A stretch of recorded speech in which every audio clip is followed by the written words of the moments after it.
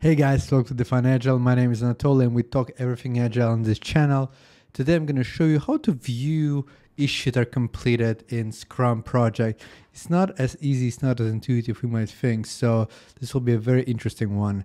Before we do two things, if you want to learn JIRA in about 1 day, I have a course called JIRA for Beginners. You can go from beginners to advanced in about 8 hours. If you want to get it, please go description and click on get help section. There is a course.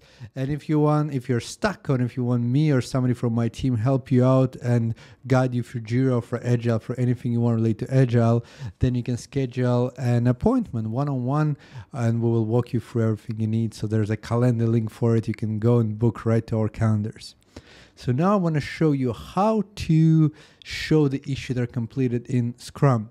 And why it's important, when you start your sprint, you just go to done, and then when you complete your sprint, those issues disappear, so they're not in a backlog anymore.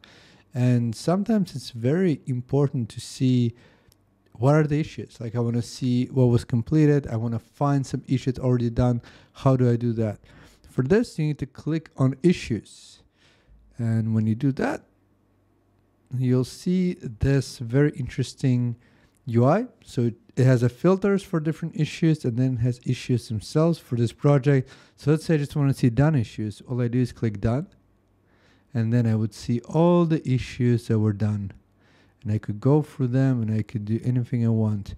And this is a way to look at your done issues, or you can see your open issues. But done are more important because there's a not easy way to see them otherwise in a Scrum project. In a Kanban, they may appear in a done column if you're not hiding them.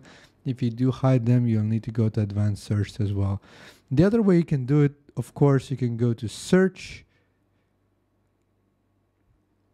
You can click advanced issue search.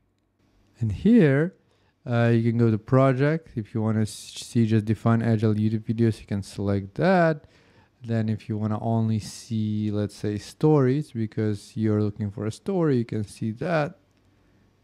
And then if you want to go to status and you want to see only done issues, you click on done. And this is another way how you can see all the done issues in your project, and you can go for them one by one as well. This way I like more because it will work anytime. So usually JIRA changes their UI, so this issues part you might not see at some point. They might be in different place, but advanced issue search will always be there, so you'll always be able to find it. So to show you two ways how to find your done issues. This way, actually, you can find both in Scrum and Kanban, which is also very, very important.